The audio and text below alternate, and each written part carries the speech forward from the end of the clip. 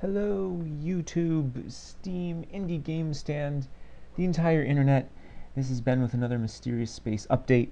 I want to quickly apologize in advance. I haven't been keeping up with the comments on YouTube and on Steam. This last weekend, I was out of town for a few days.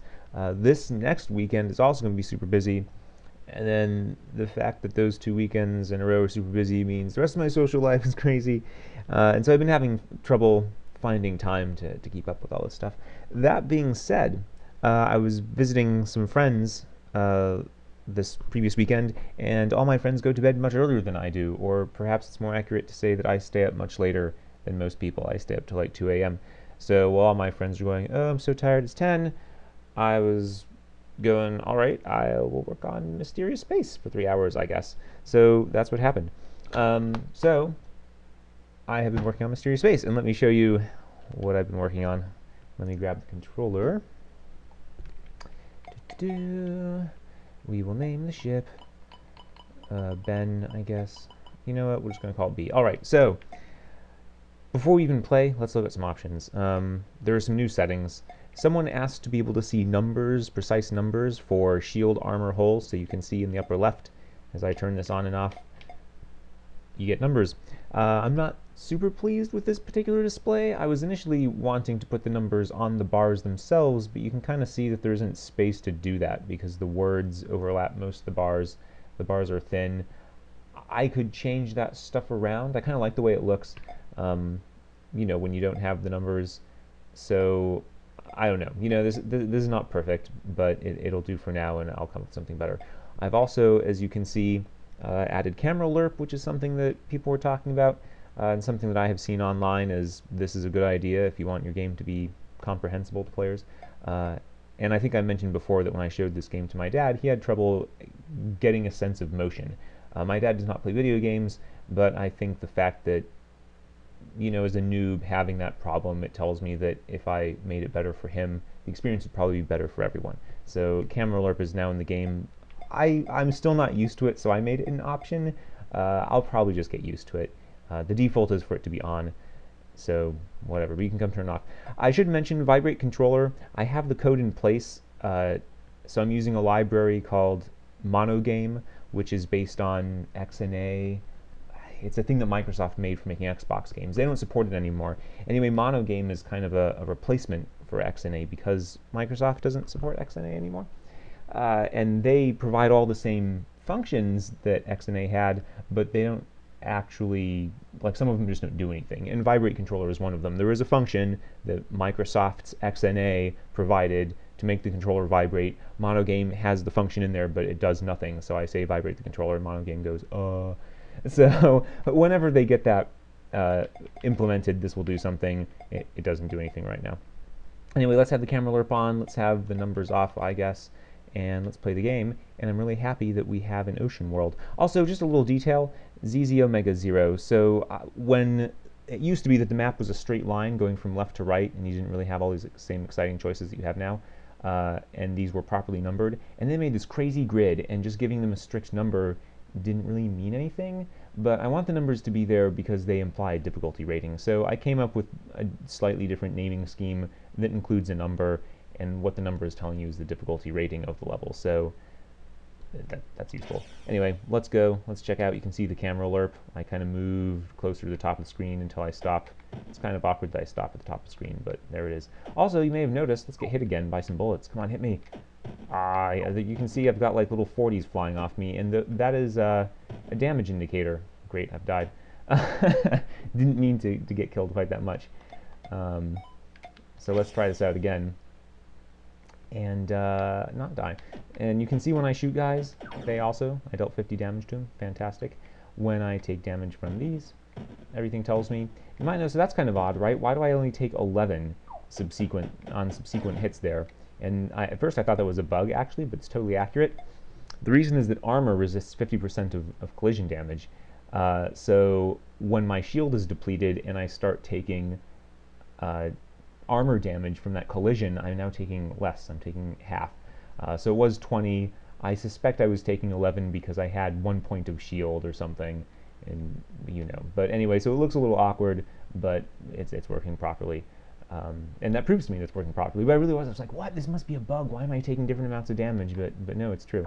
I'm really happy also that we are on a desert world now, because I can show you sandstorms.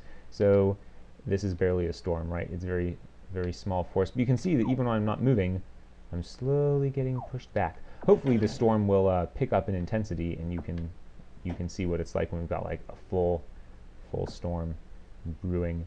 No, instead it just stopped. Well, it happens anyway. So, but that also illustrates the changing of the storms. The storms change in intensity as you play.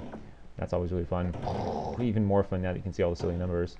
There we go. That's a little stronger. You can also see that the storm is carrying that pickup along with me. I really want to see if the storm gets stronger. But the pickups don't go through walls. That was a problem. There we go. The storm has gotten stronger, and you can see little particles are moving faster. And we can also see the pickups get stuck against the wall.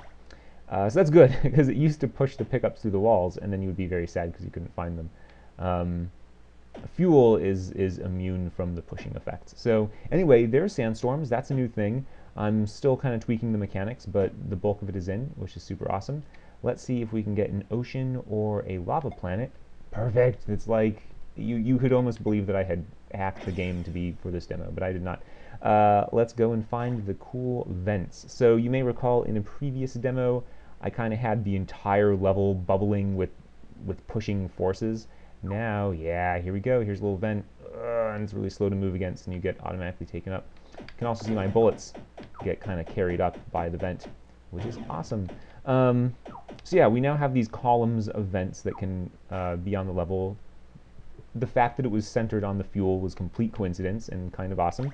But yeah, so they just kind of affect these columns. I think I would like it more if there was a, I don't know, something in the terrain that really looked like it was a vent or something.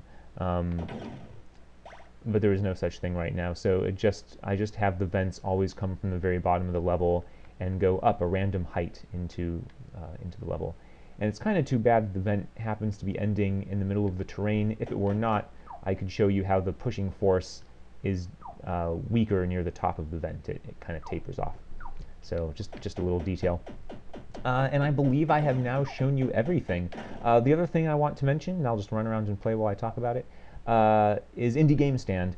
They approved Mysterious Space to be sold there. I have not, I honestly had not heard of Indie Game Stand until I went searching on the internet. So it makes me feel kind of bad about using them. I'm like, who are these guys? I don't even know. Are they good? Are they terrible? Does anyone care? You know, which I feel kind of bad about. But I'm going to be listed there very shortly. I hope to have it done later this week. I really wanted it done like today, but again, the weekend kind of took more time than I anticipated. And I did not get as much work done on Mysterious Space as I would have liked. But I'm going to have it'll again be a full version for like $250, and you know, that may increase. I may increase the price as time goes on. I don't know how Indie Game Stand does updates. Like, I would kind of like to do what Minecraft did, you know, where the game is cheap at first because it's not that great, but if you buy it, then you can have it forever at that price in all the future updates. I think that sounds totally fair, and I'm really excited to start getting a little money from the game, because then, as mentioned, I would love to hire some pixel artists, some chip musicians, and I'm going to need to get in contact with them first. Here's another little vent. But anyway, see if anyone is willing to make some music and art for the game for money, because there are people out there who can do a much better job than I can. I'm pretty proud of my graphics, but again, there are better people. Anyway, I'm about done.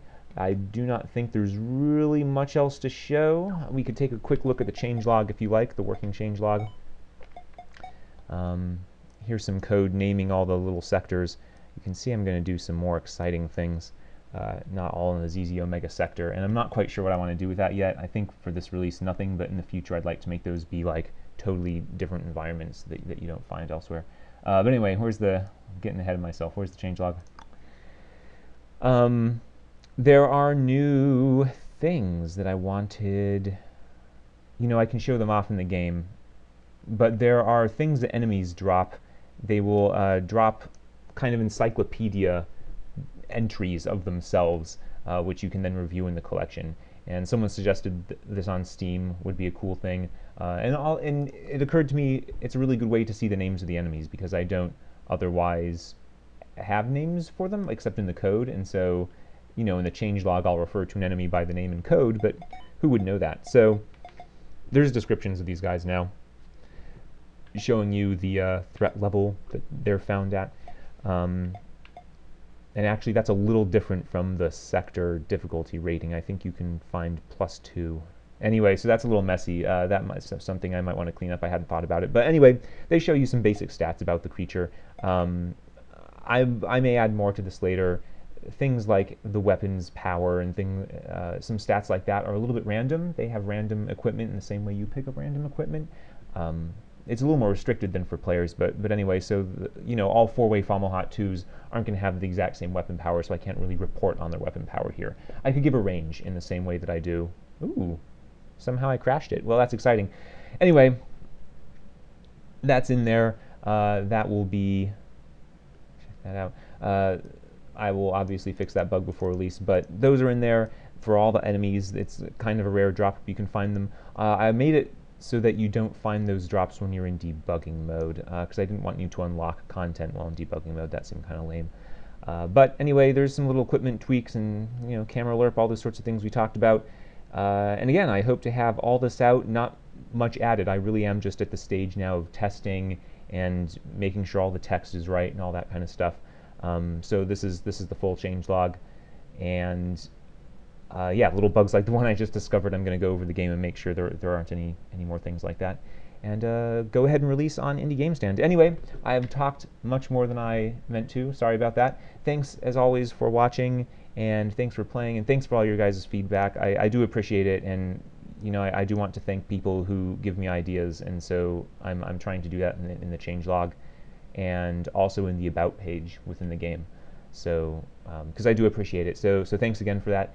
And I will announce when the game is available. And again, I just want to, sorry, one more thing. This doesn't mean I won't be releasing on Steam. Steam is still my goal, like the thing I really want to do, just personally. So I'll definitely be continuing to push for that. So Steam people, I'm not abandoning you, just because the game is going to be on sale elsewhere. Anyway, thanks again. Goodbye.